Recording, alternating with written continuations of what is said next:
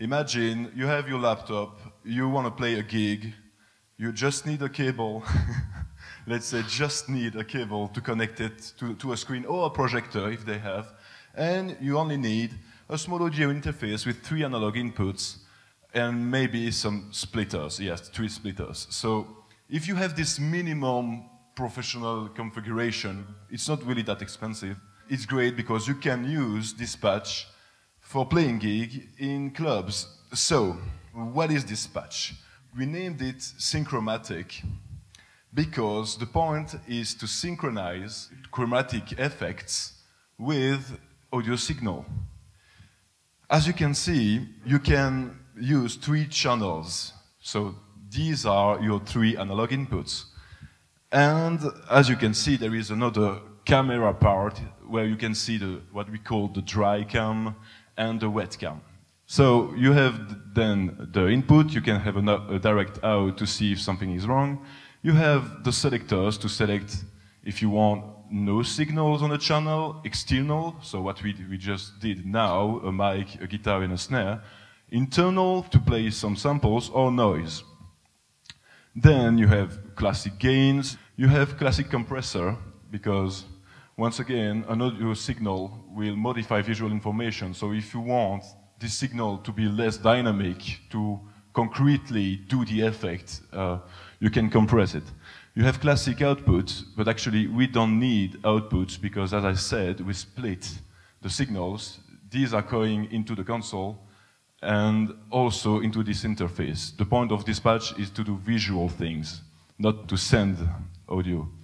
Okay, then we have our conversion module. It's the way the signals will be converted to digits.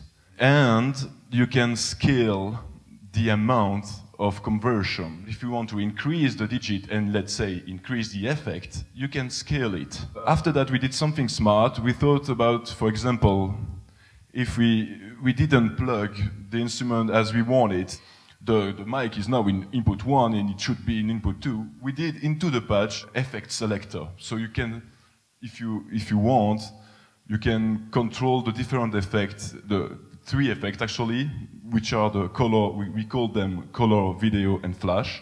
And you can route them to any channel you want if it's necessary.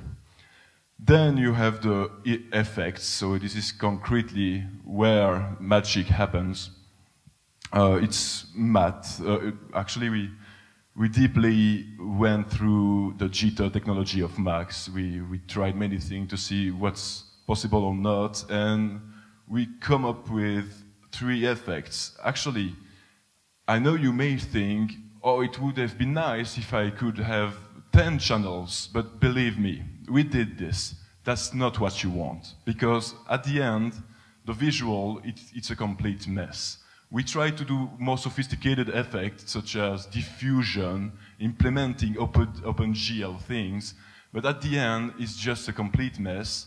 And the initial duty of this concept is to stay faithful to the emotion of the artist. So when he plays, this guy should reflect the emotion, should reflect the dynamic, should reflect what the music wants to share emotionally, if I may say it like this. So this is why you have only 3 channels. In this example, we are dealing with a guitar, a vocal mic, and a snare. The snare will do a flash effect. The mic will display a video on the main webcam with transparency effect when I sing, and the guitar will bring colors, because as you can see, for the moment, there is no colors. So let's check it out. Yeah, also, here we did a module that will allow you to select external cameras. And then, this is it. You have, of course, full screen modes.